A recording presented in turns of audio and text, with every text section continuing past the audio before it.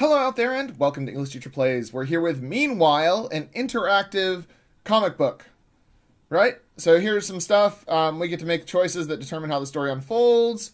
It splits off into thousands of little adventures. Most will end in doom and disaster. Yes, like those old choose your own adventure things. So we're gonna play. Yes, time to begin the story. All right, ice cream.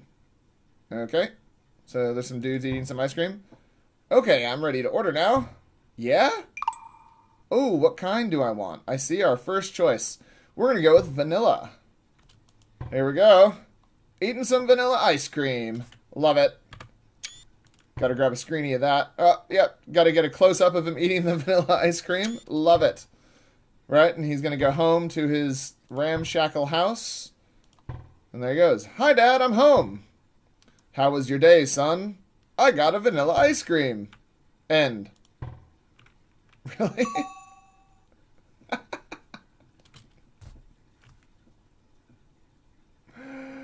Okay. Okay, so we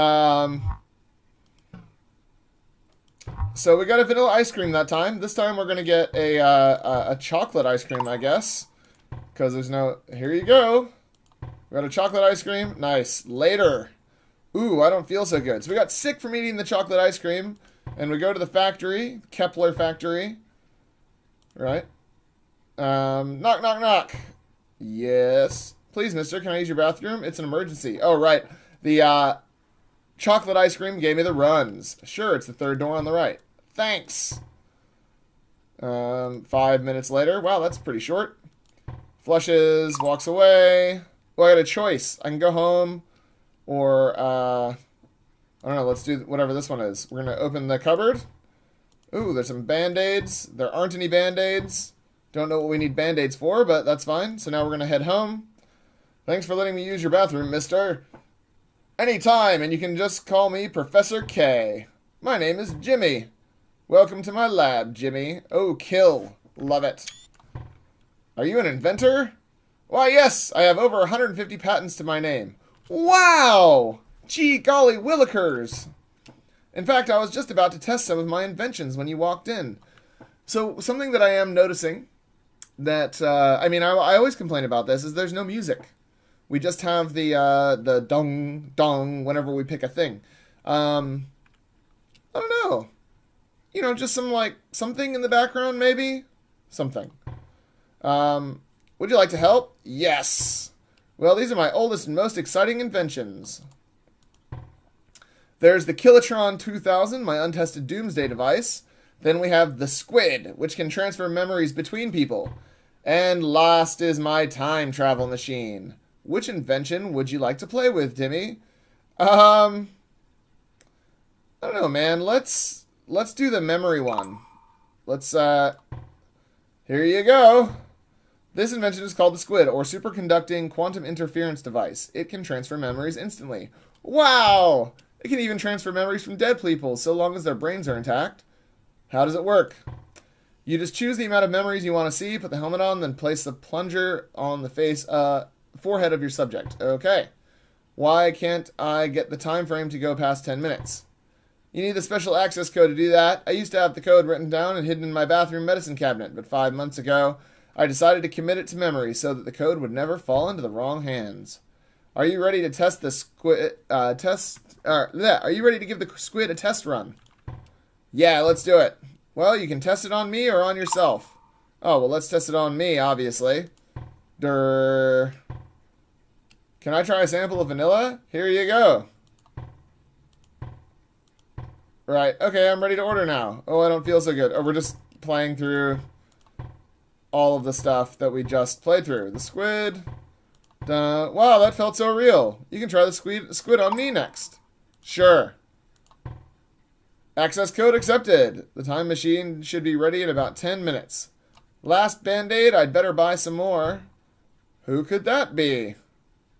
It's circle, square, triangle, I guess.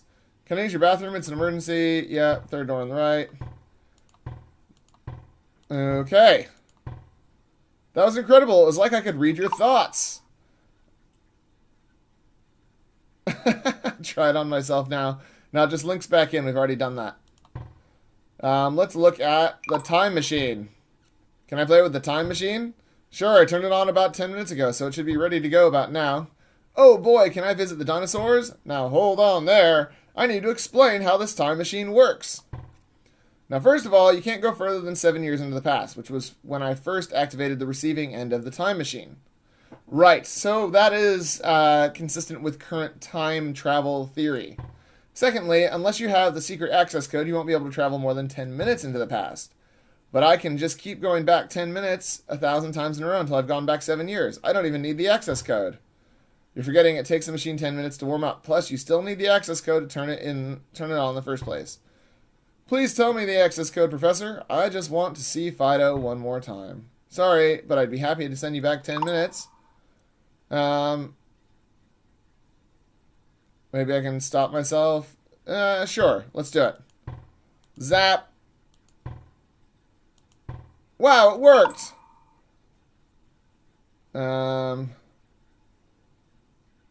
Professor? Where are you, Professor? Flush. Why, hello there. Hi, I'm Jimmy. Welcome to my lab, Jimmy. Would you like to play with some of my inventions? Okay. It's warming up. Okay, right. Let's try... Does this... So we're... Oh, crash. So we're seeing some more of his memories. Ouch, I cut myself. Oh, I'm not cleaning this up. I'll just go back in time to stop myself from dropping the teacup. Square. Nice. Time machine should be ready in about 10 minutes. Right, there we go. Nice. Cool. Well, that was amazing. Knock, knock. Who's that, Professor? I wasn't expecting anyone. I'll go see who it is. It's me from 10 minutes ago. You better find a place to hide. Right. Where are we hiding? Let's hide in... There we go. He'll never look for me in here. Meanwhile... Can I use your bathroom? It's an emergency. Sure, it's third door on the right. Welcome to my lab, Jimmy.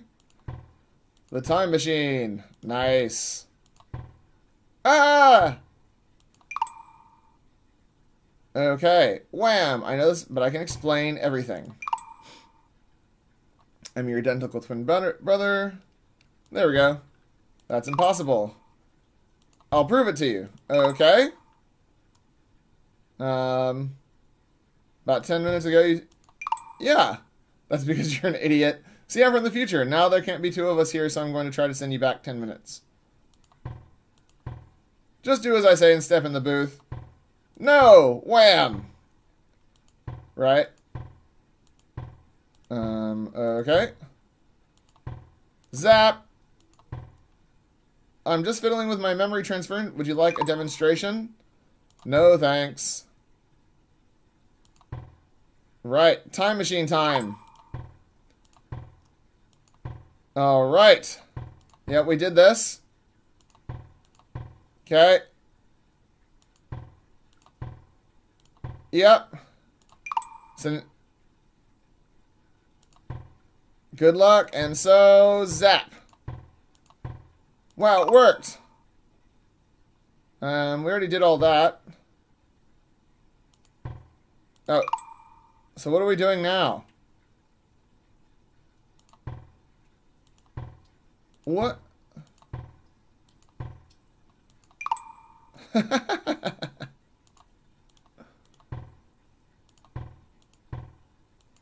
Yes. Okay. So I got the code. Yeah, what? Kill. Hey, what's going on here? Just step away from the machine. Why do you have a Kilotron back here? Uh-oh.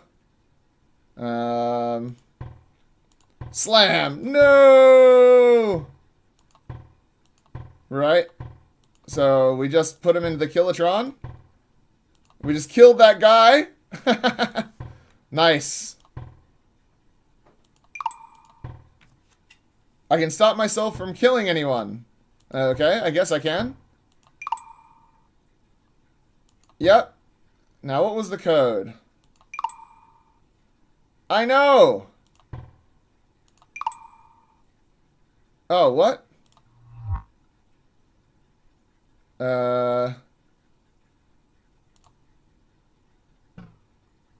Right, I did learn the code. Where was it? Knock, knock, knock. We went and looked through his memories. Is it going to show me? No. Oh my god, it's not going to show me. It's a square, I guess. Let's press the square. Okay. I don't actually know if this is right. So let's there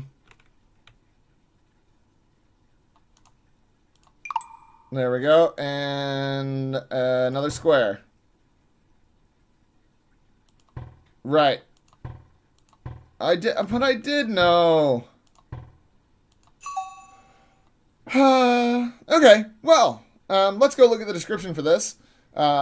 And meanwhile, an experimental mind-reading helmet, a time machine, and a doomsday device that can annihilate the human race. Which one would you like to test out first? The classic Choose Your Path comic by Jason Shiga. So it's $12.39. On the way home from the ice cream store, little Jimmy discovers a mad scientist's wonderland, an experimental mind... Yep, got that. Meanwhile, as a comic, but not an ordinary comic. Follow the paths from panel to panel. Where the path divides, you decide where to go next. A thrilling tale of quantum mechanics and self-discovery with 3,856 story possibilities. This is a faithful adaptation of Jason Sega's classic Choose Your Path comic book, originally published in hardcover in 2010. Our goal is not to make the comic more interactive, but to present the interactivity inherent in the story. We've not attempted to turn the book into an adventure game. There are no puzzles, except for your understanding of the story, which is entirely up to you. Just as in the physical book, you are free to browse around or even jump straight to the end if you want. The electronic medium allows us to improve the book in one way. We can take advantage of Scott McCloud's infinite canvas principle.